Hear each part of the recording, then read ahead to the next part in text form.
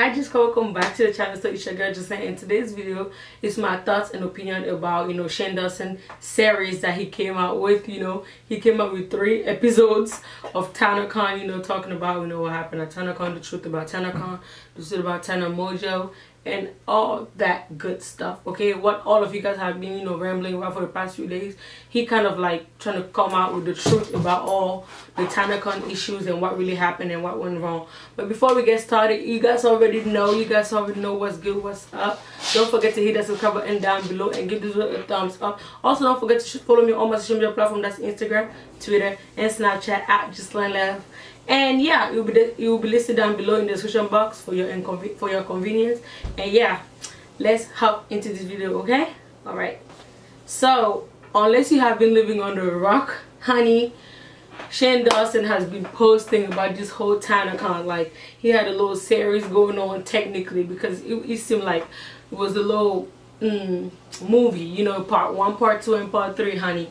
So yeah, let's chit chat about part 1 first. Okay, y'all already know here on YouTube we love Shane Dawson. Like, he's like the king of this YouTube stuff. Okay, we love him, and not everybody loves Tana Mojo, but yeah, she's also popping or whatever. So yeah, I'm cool with both of them. Okay, like, they're doing them. I love the grind. Tana Mojo likes to be herself, even though she's she goes overboard sometimes, but she likes to be herself. And Shane Dawson is just him. Like, I just love him. Problem period. Like, Shane was good.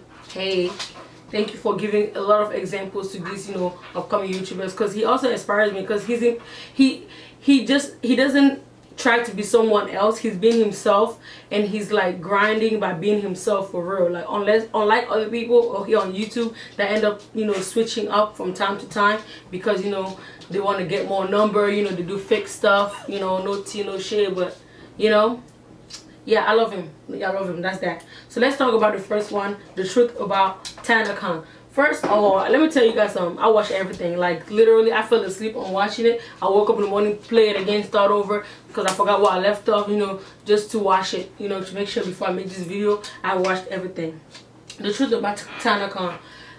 I'm going to sum it up a little bit. Like, he was explaining, saying that he's sorry, and he actually interviewed 2 girls, face to face, that were there. That was just awesome. Like, that is so great. Like, that's how he's down to earth. That's what I'm saying. We love Shane Dawson here on YouTube. So he's down to earth. He interviewed the girls. They came over to his house, like his house, to show you how much he really cares about supporters. Okay, so he did that. They talked to him about what the experience was about not having actually a free. Remember the guy said, they said there was gonna be like a free passes, like 4,000 free passes and 1,000 that you had to pay. The girls mentioned that everybody that they saw on the line there had nothing but paid pass. So I'm like, what's all that about? But yeah, he mentioned that he also called Tana Mojo to talk to her, and he also talked to Michael. Michael is that little 20 or 21-year-old guy you guys saw with blonde hair that kept going up and down during Tanacon. Is him, and he was the one running the convention. Like, first of all, Tana is not grown. She's another kid. Hiring another kid to take off her convention, that was, first of all, a bad idea, a terrible idea. Like, bad, okay? So that's that. And he mentioned all those stuff. Then the second, that was the first one, okay? That was the first one was the interview with the girls that were at Tanacon. And the funny part is when he went through the goodie bags, and there was like a condom in there. One whole time it was supposed to be things that were 3 times worth the price they paid for the ticket to get there. Terrible. Terrible. You guys should just watch it. Like, it was terrible. But the second one, he called it the truth about Tana Mojo, and that's when he wanted to talk to her. He wanted to make sure she didn't know anything about what really went on, because or she did know, if she did, because he felt like the fact that it was her event, and prior to that she was taking vacations, traveling, going out partying. He just felt like she could have been more involved, to avoid all this. And people are like, why is Shane Dawson like putting his heart and soul into this drama or whatever it is? But then again, you guys need to remember this. His face, oh sorry, stop texting me. But yeah, you guys need to remember this. His face was on the flyer. Like his face, you know, his picture was on the flyer. He was one of the feature creators. So of course he has something to say, because let me tell you guys something. I'm sure half of the people coming there were coming there for him. Okay, because if you guys watch the videos, people were like, oh, we want Shane Dawson, I flew out here for him, this, that, the third. Like, if it was around where I live, I would have went, you know, for him too, and Tana, of course, but then mostly for him, you know. So yeah, I was like, wow, like, you know, that was that. So he has the right to talk about it. Don't be hitting the comments or just thumbing down the video for no reason. Like, he has the right to comment on it because his face was on it. Okay, that's that part is thrown out of the window. And the second part of the truth about Tana Mojo, he interviewed her, and like he interviewed the guy separately. Like I said, you know, that was the end of that. He continued on that video to interview Tana, and he went to her place to visit her. And in the meantime, when he was doing all these interviews, you know, he was looking at the conspiracies, like, you know, what he actually saw on videos that fans posted or people posted based on what they're telling him on the phone, which I like, because he didn't just believe Tana because that's his friend or daughter, but he actually believed what some of the things that Michael said, some of the things that us the fans posted, and some of the things that Tana said. He just didn't want to hear and believe everything she said, which is why I'm like, we love him, because he's so real. He's him. Okay, he's himself, which is what we love here on YouTube. Like, be you, be who you really are. Don't try to be somebody you're not. So that's that. The third video was the best part, where is the real truth about Tanacon. Okay, that's what I finished literally this morning, because he posted it like sometimes last night, and I fell asleep watching it, and I woke up in the morning, I started over to watch it again. So it was a really good part, because he went to Tana's house. He had Tana, him, and the guy called Michael on the line, because that Michael flew right after the Tanacon went bad. He flew back to where he stays. So apparently he's a young guy that just uses his parents' money, you know, to do this thing he calls GT, which is not a real like company. It's just him, and he actually signed papers saying that if to the ticket company, saying that if Tanacon doesn't go well, he's ready to like reimburse, like his company was gonna reimburse the money back, which was $325,000. Okay, so I don't know, that's why he's saying he's going bankrupt and he's gonna lose his house. He mentioned in the videos he's gonna lose his house, he's gonna lose his car, you know, all this stuff. But you signed the papers, you knew what you were doing, and he wants to like make a documentary of Tanacon, you know, just to sell it on Netflix and things like that, you know, to make money. Like, are you sure you weren't making sure that this goes bad on purpose so you can make money and the profit out of it? Like, you know, there's a lot of conspiracies going on. But yeah, the third one, you know, talks about he had a FaceTime. They were all three talking together, and he wasn't afraid to mention certain things that Michael wanted to mention or had mentioned before when they talked one-on-one. And he also wasn't afraid to mention the things that him and Tana talked about one-on-one, which is what I'm like, that's a real person. Like, he was on that FaceTime call saying, you know, okay, I spoke to you earlier, you mentioned this, you know, can you talk about, you know, can you touch more based on that topic you mentioned earlier? Like, he wasn't afraid to do that, which is why I'm like, I need a friend like him, because most of these guys and girls just be fake out here and just trying to make it look like, you know, they're really on your side, but actually lying to yourself because they're not telling you the truth, you know. So basically, if you're my friend, you're not telling me the truth, then you are technically lying to me. So yeah, he's a good friend for doing that. And basically the bottom line of everything was that he feels like, you know, Michael is not a bad guy. He feels like both of them messed up, and, you know, have to find a way to fix it. He feels like the people that pay have to get the money back, okay?